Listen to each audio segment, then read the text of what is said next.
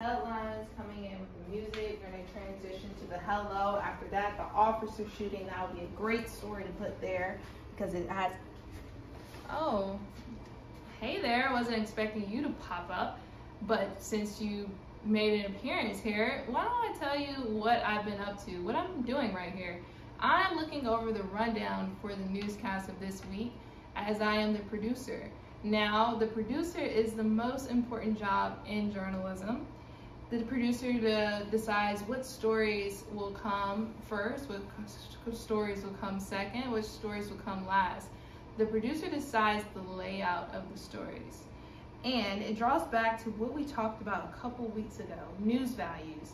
News values varies if the story is happening locally, if the story is happening about someone that you know, a celebrity, or a well-known politician. A producer has to figure out what stories flow best and arrange them in the specific order. A good producer has a variety of stories that include a VO SOT, a VO, or a package. It's extremely important to communicate with your team as a producer to have a clear understanding of what content will be aired. Timing is a big factor as well. Stories should be aligned properly so scripts will be read within the proper time frame.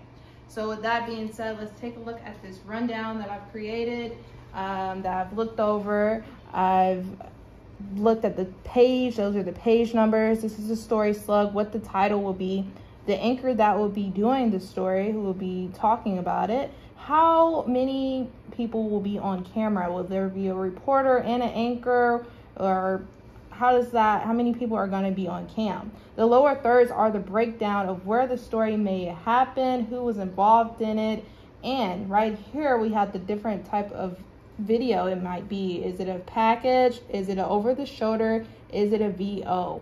The writer, the person who wrote the script, that's very important. We need to know who wrote it.